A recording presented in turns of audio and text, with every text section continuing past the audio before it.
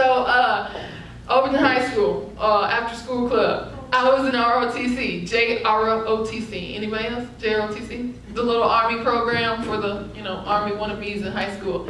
So I was in the arm drill team after school, and basically what that meant was from Monday through Friday after school in this blacktop parking lot behind Overton High School, I, along with a majority of a group of boys, would be drilling and you lugging around these 10-pound rifles and flipping them and doing all types of tricks, and that was what we did Monday through Friday after school in the blacktop behind Overton High School. And even though it wasn't like a girly girl club, there were a lot of cute guys on the team, so I had to try to be cute when I came to the club, when I came to practice.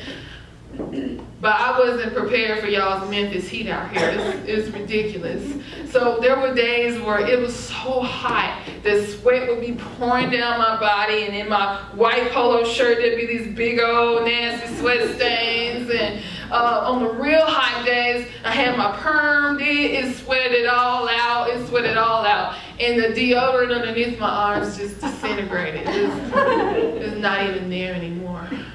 So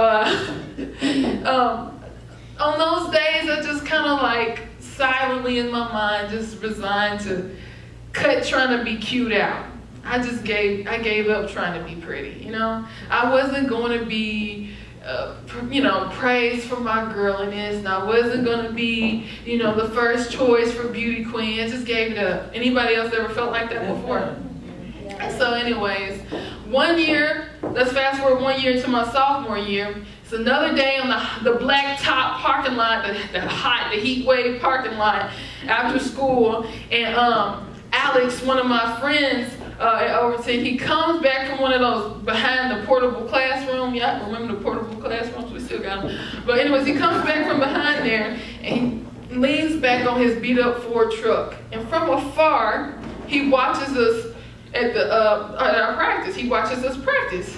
Now, it's hot outside, and I got this rifle on my shoulder, and if I could, I would be going home by now. And so I was just amazed that this guy was standing off in this heat, just sitting off and watching us practice. So every now and then throughout the practice, I'm doing my drills and stuff. I'm just cutting my eye over in the corner to see if he's still over there. And he is. I keep doing my thing. We flipping some stuff and cut my eye over in the corner. And he's still there, waiting on God knows what. And so by the end of practice was over, he hadn't melted yet, so I had to figure out, what is this guy sitting over here in this heat waiting for? And so I go up to him and I say, Alex, hey man, what's going on? Are you waiting for something? And he looks over and he catches me by much surprise, and he says, yeah, I'm waiting for you. You waiting for me? Just sweat and stank was covering me. Yeah, I wanted to ask you if you want to come to the movies with me this weekend. You waited out here in this heat to ask me to the movies? Boy, y'all want to talk about somebody with a puffed out chest that day? You couldn't tell me I was a 10 out of 10. I was like, oh yeah, I got it going on. Yeah. Oh yeah, I got it going on. Oh yeah. Oh, I feel good. And we love those moments, don't we, ladies? When somebody stops and notices, man, girl, you got it going on. And we can easily chase down those moments all the days of our lives, because the cry of a woman's heart is, am I beautiful? Am I loved? But so often our experiences, people, and circumstances get right up in our faces and they say, there's nothing special about you. Who would love you?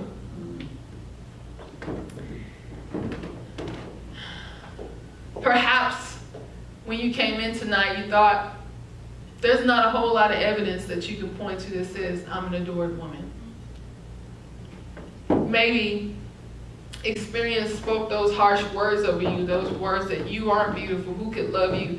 Maybe you heard those words when you grew up without the love and affirmation of your father. Maybe you experienced that when you try so hard to reconcile with someone, but they never notice your efforts.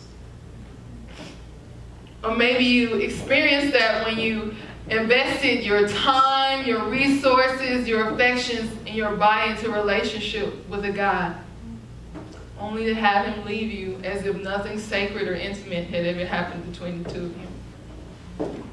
What if maybe every time you try to believe that you're more than mistakes you've made, the loneliness you felt, the rejection you've experienced, or the abuse you've received, maybe every time you try to believe that you're more than that you are adored, those experiences, those people, those circumstances, they get right up to you and they get right in your face and they say, sit down and learn your place. Well, I hate bullies. Anybody else hate bullies?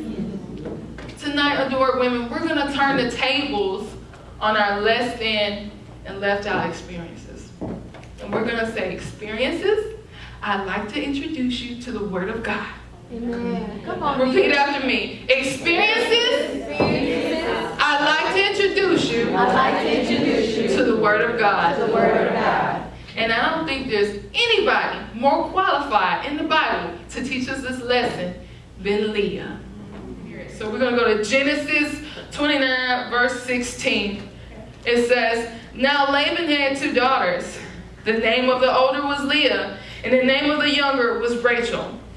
Leah's eyes were weak, but Rachel was beautiful in form and appearance. Jacob loved Rachel. And he said, I will serve you 7 years for your younger daughter Rachel. Laban said, it's better than I give her to you than I should give her to any other man. Stay with me. So Jacob served 7 years for Rachel, and they seemed to him but a few days because of the love he had for her. Have you ever felt like God was doing great things for everybody but you? Leah is introduced in the middle of somebody else's happy occasion, an engagement between Jacob and her younger sister Rachel. And now, I don't know why Moses did this. He writes the book of Genesis. I don't know why he did this. But when he introduces Leah, he doesn't do it like we normally do. You know, when you introduce your friend, I just introduced Nicole. Nicole is so pretty and she's so kind. You know, she's a great friend, very loyal. He didn't do that. He pulls up Leah in the scriptures and he says, look, this is Leah. She has weak eyes. Thanks a lot, Moses. Dang. Excuse me. So he introduces Leah by her most observable flaw. And the scripture isn't really clear about what having weak eyes meant. I mean, some Bible scholars say it had something to do with her eye color. People liked dark eyes back then, but she had light eyes, so Leah had weak eyes. And another Bible scholar says, oh, she had an infection in her eyes. Maybe Leah had pink eye. Who knows? I'm glad they don't tell us what weak eyes meant. Because at the end of the day, I know that Leah knows how it feels to look in the mirror and ask herself, man, I wonder if my butt is big enough. Is my waist small enough? Is my hair long enough? And what about my height? Am I too tall? Am I not short enough? Or is my skin not light enough? Leah's eyes were weak, but Rachel was beautiful in form and appearance.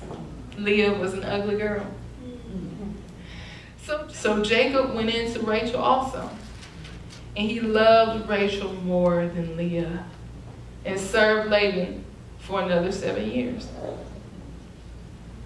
Have you ever given everything, the best of you, to someone else, only to have them tell you, it's not good enough? Leah gives the best of herself. After she's married, it's over culturally. She can't get another relationship like that, even if she got divorced. She's ruined. But she gives all of herself to him. And she gives him her love and her devotion. No, the circumstances were not ideal, but that's what she did. She gave her love and her devotion. But that wasn't enough to stop Jacob from pursuing Rachel as well. So Jacob went into Rachel also, and he loved Rachel more than he loved Leah. Leah was an unloved girl. So now, I bet you guys are probably asking yourselves, how is this ugly, used, and unloved woman going to teach us 3 ways to live life treasured when we feel discarded and forgotten? Well, I'm glad you're thinking about it. I'm glad you asked. So we're getting ready to we're going to glean 3 habits as we walk through 3 events in Leah's life. And what I want y'all to do for me as we walk through these 3 events, I want you to pay close attention to the character in each event and pay attention to where their focus is. Where are they looking? What are they looking at? Can y'all do that for me? Yeah. All right, that's what I'm talking about.